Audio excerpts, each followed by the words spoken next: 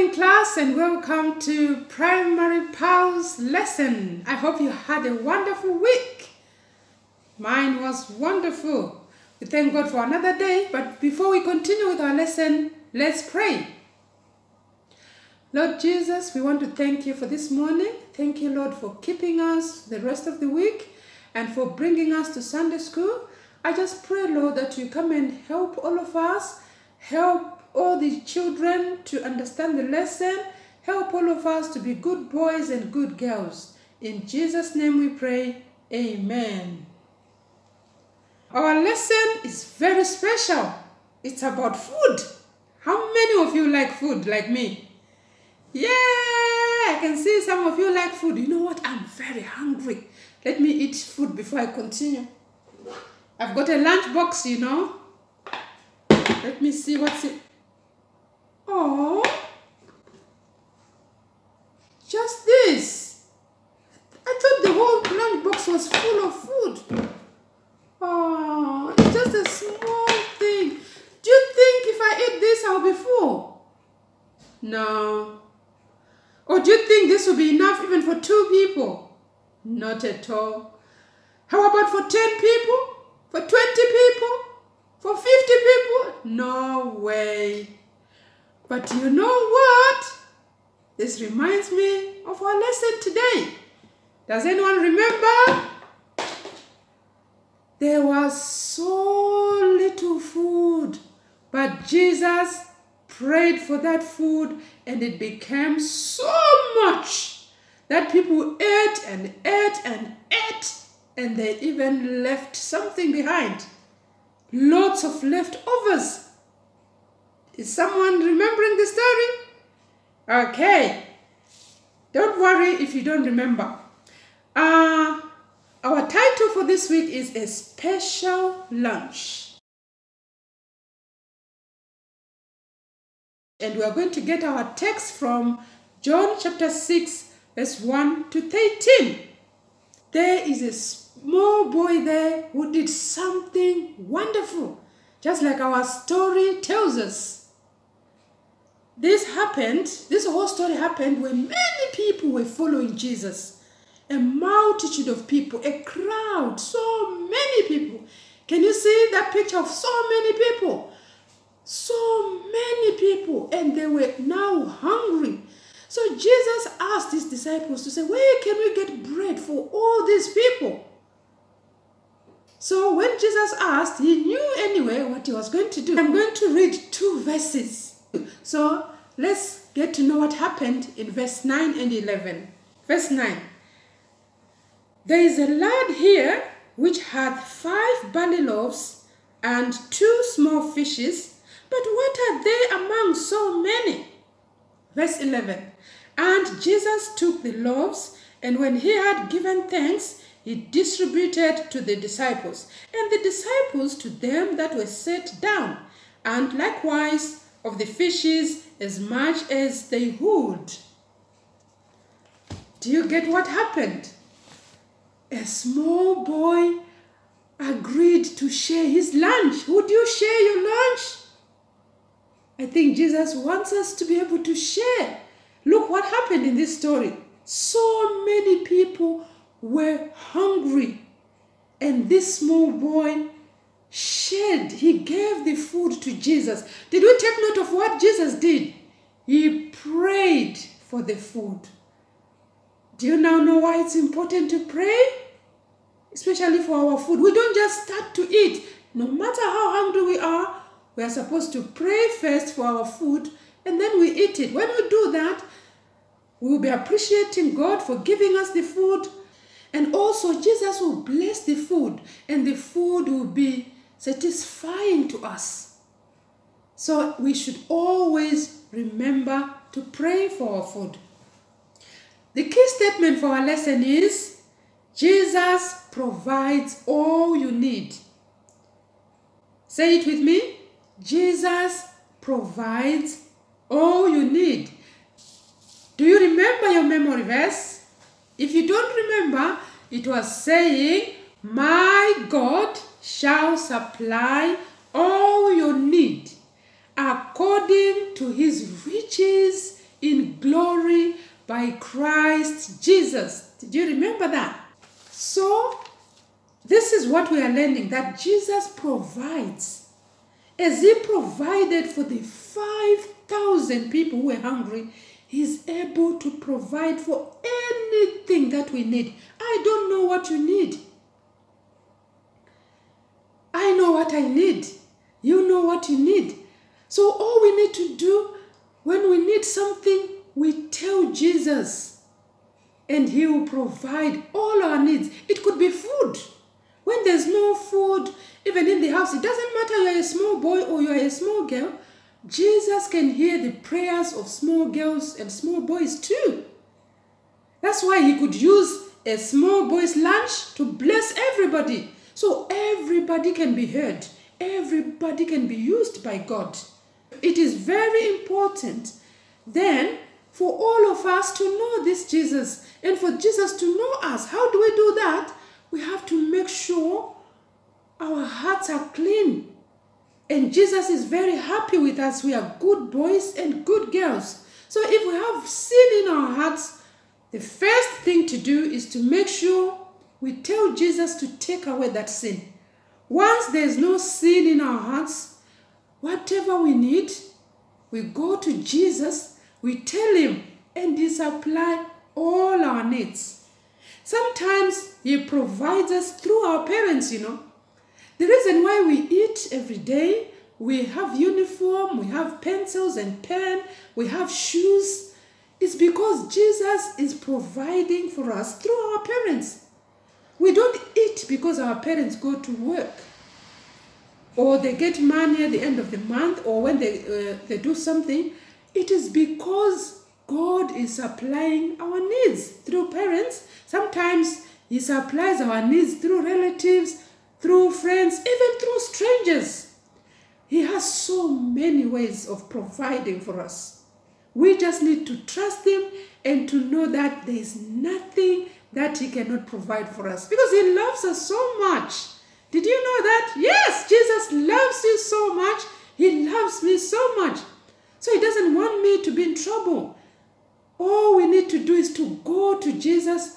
We pray to him and he will provide our needs. So prayer is very important if we have any need. Even Jesus, the Son of God, prayed for the bread to be blessed. And God the Father answered. So we too, we can do the same. And sometimes our prayer will just make our little food to make us feel full. So prayer is very, very important. So remember the key statement. Jesus provides all you need. Just ask for the need in Jesus' name, and he is going to provide. So when Jesus prayed for the bread, do you know what happened? He told his disciples to give to all the people. They ate and ate, and you know what happened? A miracle happened. These 5 loaves and 2 fishes became plenty.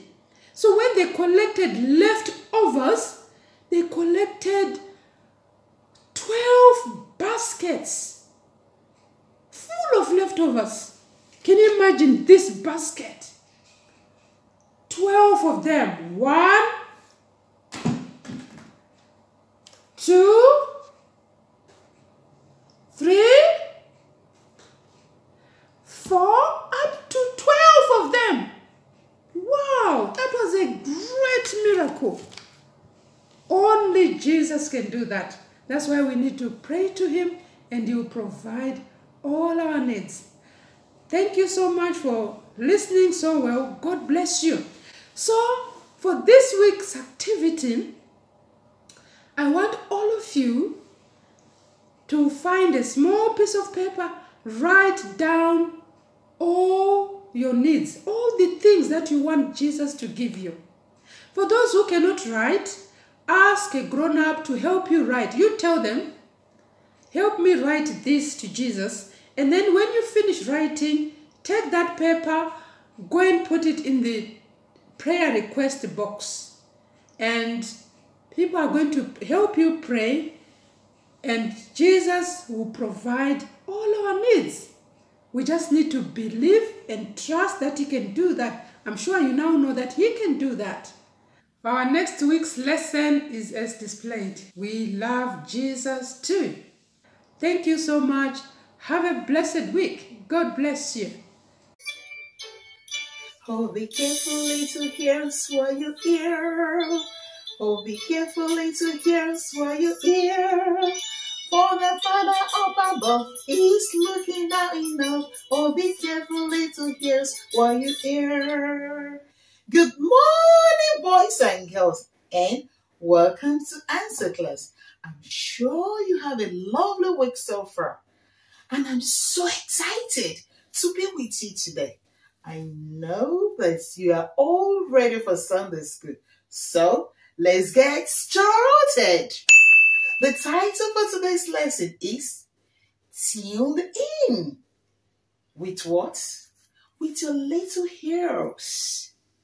Our memory verse is taken from Proverbs chapter 18, verse 15. The hero of the wise seeketh knowledge. I repeat, the hero of the wise seeketh knowledge. Our Bible text shall be found in the book of Proverbs, chapter 17, verse 4, Matthew, chapter 7, from verse 24 to 27, Luke, chapter 8, from verse 11 to 15, and 2 Timothy, chapter 4, from 3 to 4.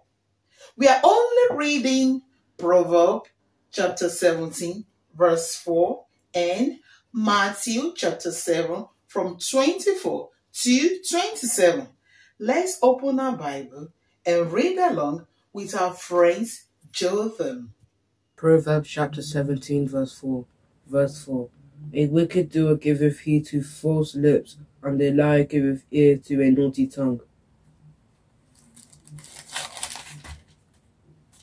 Matthew chapter 7 verse 24 to 27. 24. Therefore whosoever heareth these sayings of mine, and doeth them, I will liken him unto a wise man, which built his house upon a rock. 25. And the rain descended, and the floods came, and the winds blew, and beat upon that house, and it fell not, for it was founded upon a rock. 26. And every one that heareth these sayings of mine, and doeth them not, shall be likened unto a foolish man, which built his house upon the sand. 27. And the rain descended, and the floods came, and the winds blew, and beat upon that house, and it fell, and great was the fall of it. Thank you, Jotham. That was a fantastic reading. God bless you. Right. How many of you know exactly what I'm holding? Yeah, it is a radio. Have you ever used or listened to a radio before? Yeah, sometimes it is good, it is nice to listen to a radio because there are all kinds of music, talks, news, and shows on the radio. No matter how big or small the radio is, you are in control.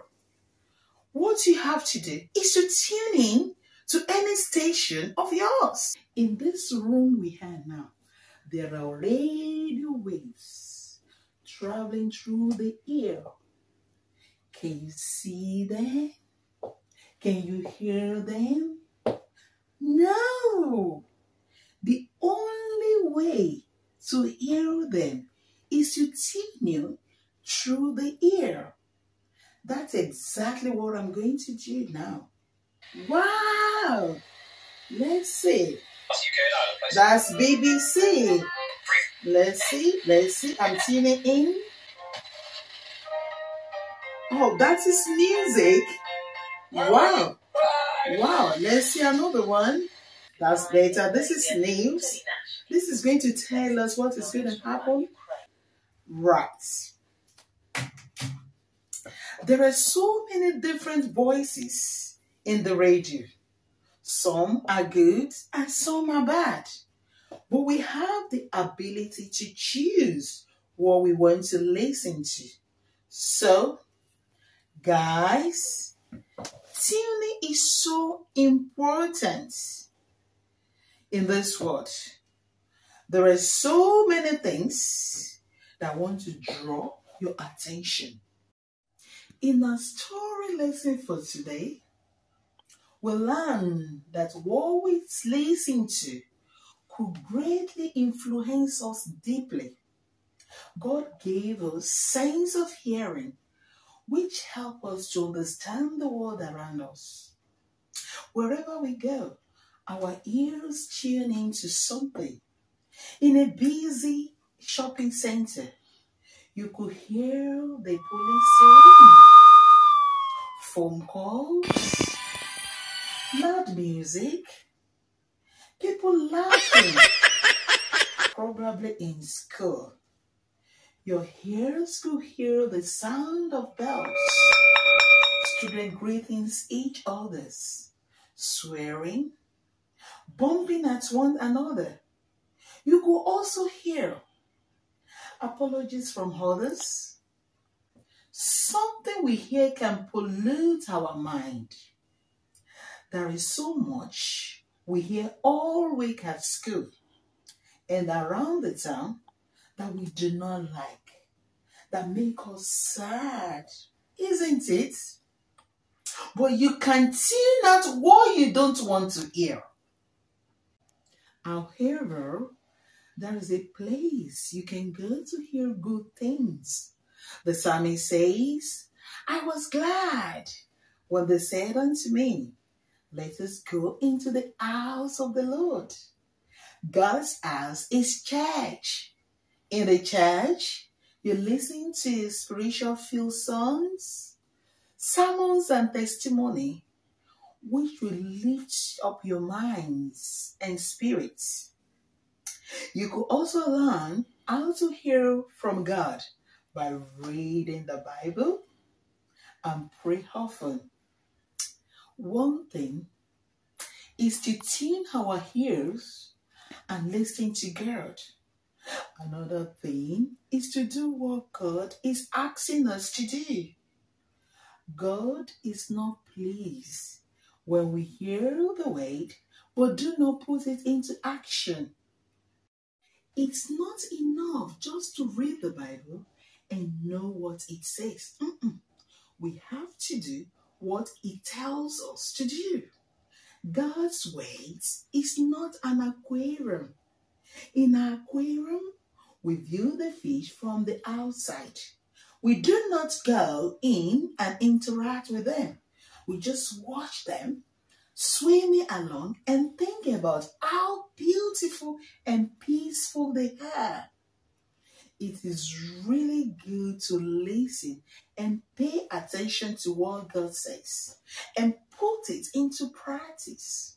The Bible says, if you listen to God's words, if you don't do it, you are like a man who looks into a mirror and immediately forgets how it looks like and doing nothing about it. For example, say you check your teeth in the mirror after eating and find some dirt in it, and immediately you forgot about it and just walk away without dealing with it. What's the point of looking into a mirror when you forget how you look like? You forgot there was some food in your teeth. The Bible is telling us, what's the point of going to church? What's the point of attending Sunday school? What's the point of reading Bible? What's the point of listening to this lesson this morning when you know you're not going to do it? We are called to be doers of the word, not hearer only. Jesus said in his parable that those who hear the ways of God and do them are like a wise man who built his house on a rock. What type of ear are you? Is it the one that built his house on the rock, or the one that built his house on the sand?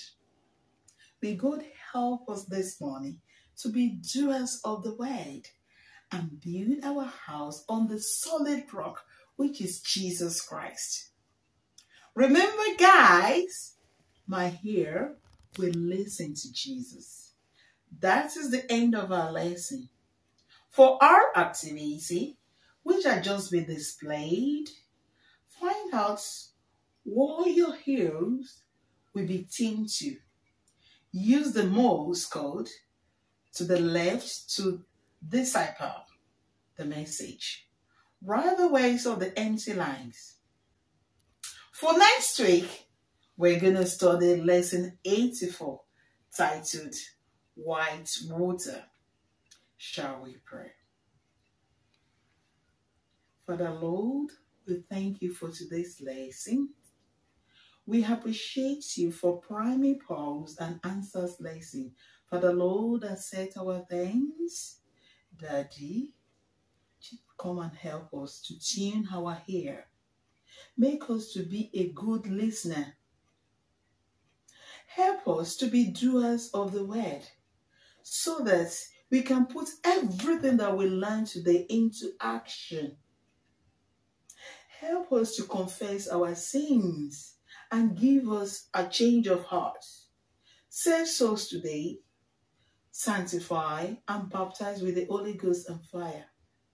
At the end of today, O Lord, we want to be a blessed people. Answer all our prayer, for we pray in Jesus' name. Amen. See you next week. Bye-bye. Thank you, boys and girls, for joining today's Sunday School. We hope and pray you enjoyed. Have a wonderful week ahead. God bless you. Bye.